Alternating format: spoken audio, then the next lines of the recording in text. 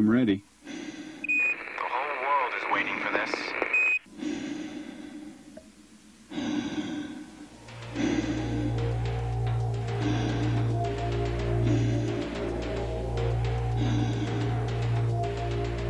Future explorers will venture in harsher environments than ever before, at distances never encountered in human history, for durations never achieved by any space program.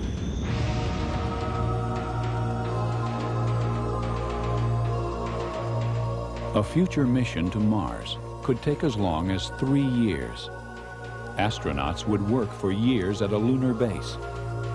3 Americans undertook the first long-duration mission in 1974, returning safely to Earth after 84 days aloft. 2 Soviets have spent a year in space. Both programs have shown that there is much yet to learn to enable astronauts to undertake long missions, to keep them healthy, physically and psychologically, to provide them with medical care and life support, and to protect them from the hazards of the space environment.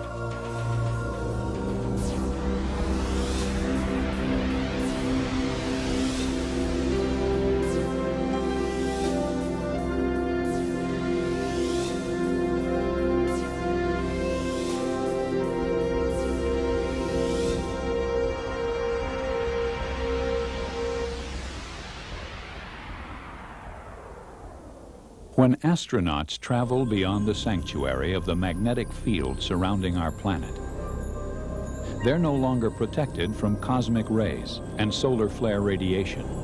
Without shielding, an astronaut exposed to a solar flare event would become ill with radiation sickness. Chronic exposure to cosmic radiation could increase an astronaut's risk of developing cancer. Before explorers can undertake long missions far from home, life sciences researchers must find out more about the hazards of space radiation. High on a hillside overlooking the university campus in Berkeley, scientists use an accelerator to whip tiny fragments of matter faster and faster to higher and higher energies, and then hurl them at a target to simulate space radiation. On Earth, this is the only way we have to learn more about how space radiation damages living cells.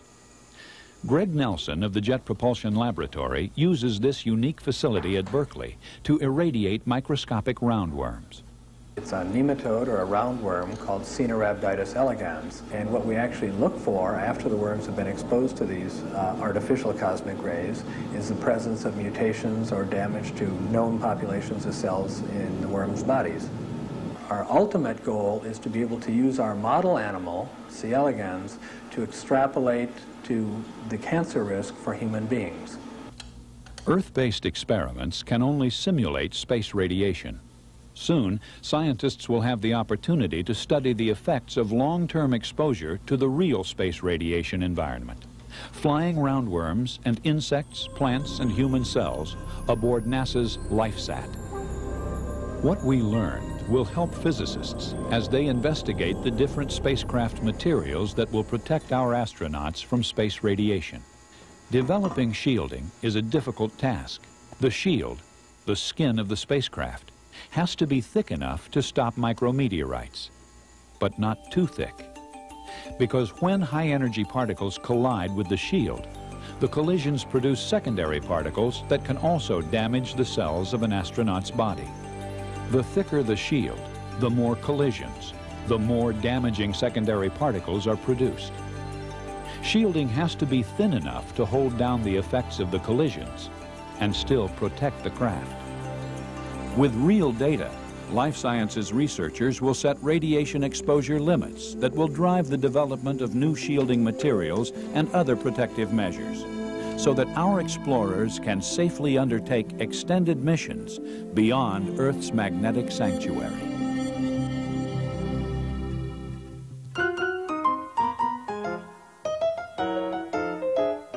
For most astronauts, microgravity is fun once they get used to it.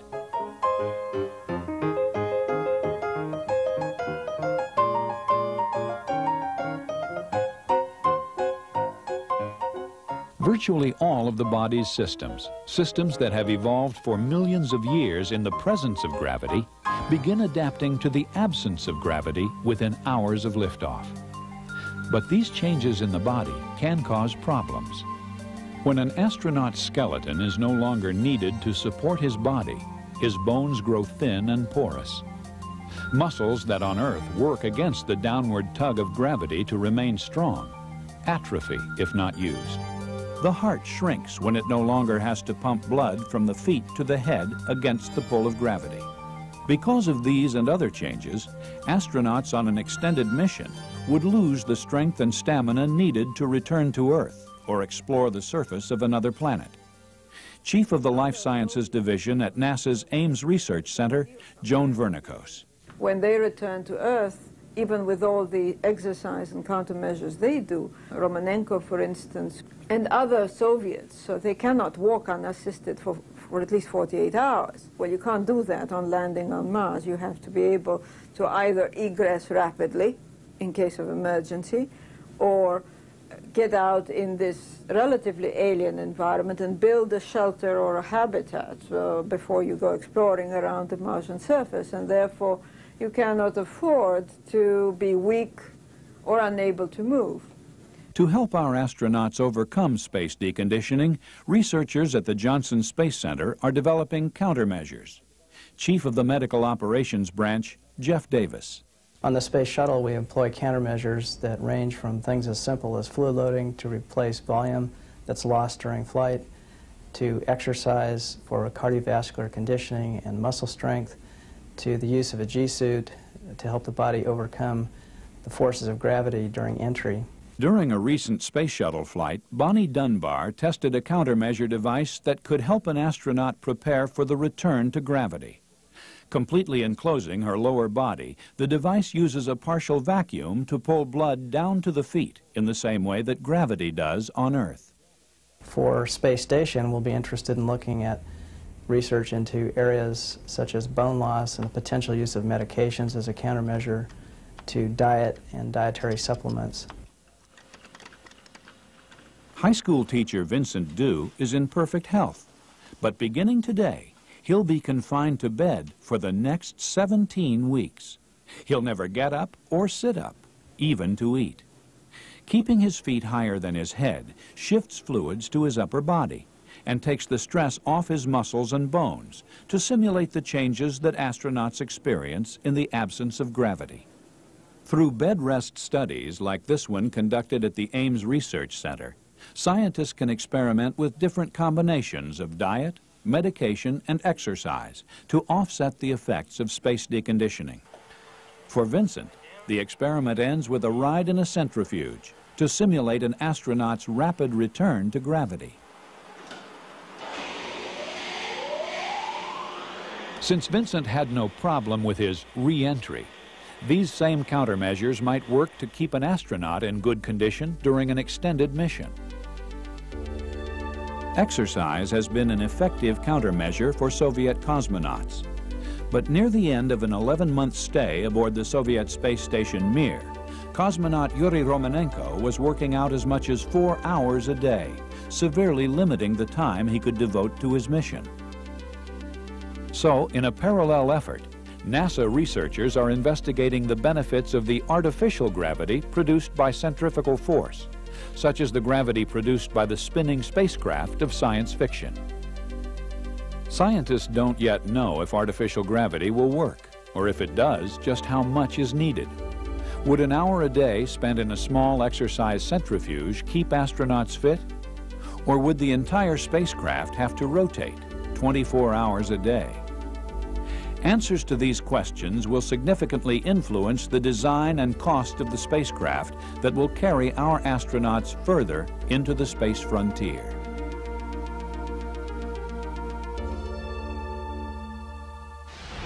A spacecraft bound for Mars will be so massive that it won't be launched from Earth in one piece.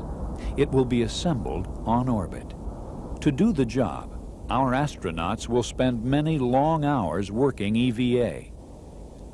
So biomechanics engineers at the Johnson Space Center are working to make sure that the tasks they'll be performing don't ask more than an astronaut has to give. Tests are conducted in simulated weightlessness, underwater. The crank measures how much strength a spacesuited astronaut can exert. Underwater video captures the action. Sensors record which muscles produce the motion. Engineers analyze the data and determine how much force an astronaut can deliver. They then develop computer models of human capabilities. These smart tools will help researchers see how astronauts will work in environments that don't even yet exist. Real requirements can then be set to make sure that tasks can be accomplished 1,000,000 miles in space.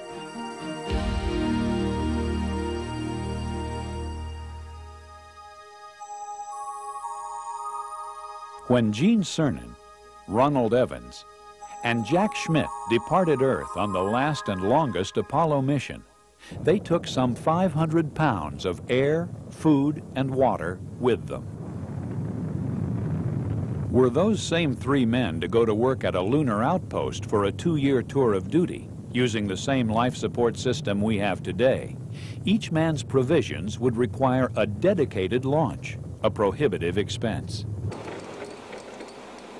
What's needed is a life support system that can recycle food and air, water and waste. In a closed system, astronauts will grow their own crops, just like the wheat grown in this environmentally sealed chamber at the Kennedy Space Center. With this component of a closed life support system, researchers here are demonstrating the feasibility of using plants to provide fresh air, clean water, and nutritious food. By carefully controlling the nutrient solution, the moisture in the atmosphere, and exposure to simulated sunlight, this biological system is proving to be very reliable. But will it work as well without gravity? The space station Freedom will serve as a test bed to qualify the life support system that will sustain our space explorers on long missions far from home.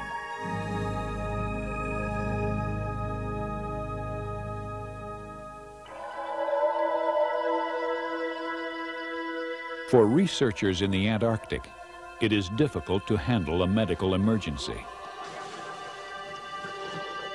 In this remote corner of the globe, the nearest medical care is hours away. On an expedition to Mars, when an emergency occurs, there is no place to go. Crews must handle medical emergencies and treat routine illness themselves.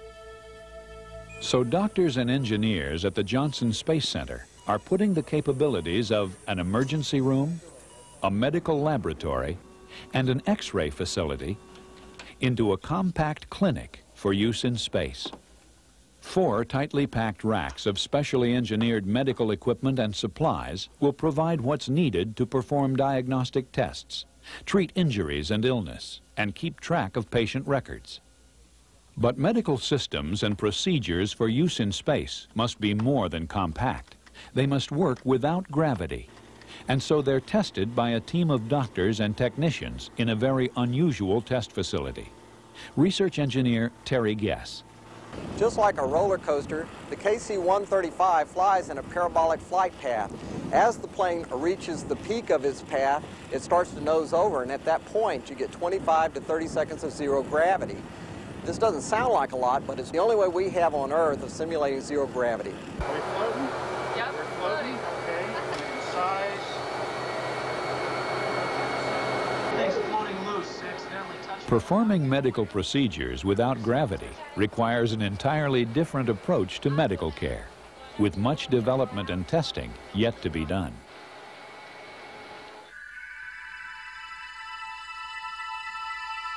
Astronauts may seem very different from aquanauts, but this diver experiences some of the same psychological stress from isolation and confinement that an astronaut will on a long mission. The diver works for weeks at a time, cut off from family and friends. He lives in a facility that is cramped and close, with a tiny kitchen and living area and 6 bunks stacked 3 on a side.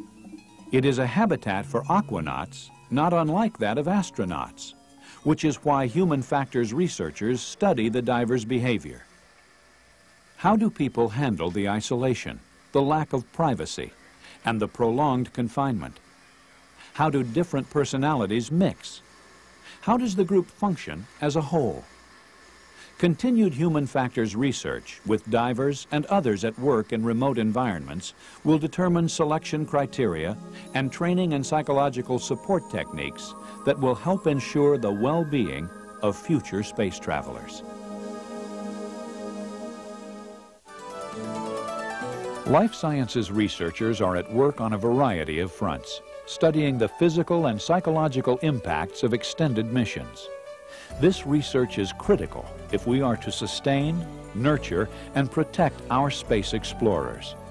It is this research that will turn our dreams of space exploration into reality. I believe that this nation should commit itself to achieving the goal before this decade is out of landing a man on the moon and returning him safely to the Earth. I believe that before Apollo celebrates the 50th anniversary of its landing on the moon, the American flag should be planted on Mars. The goal is clear. The challenge is upon us.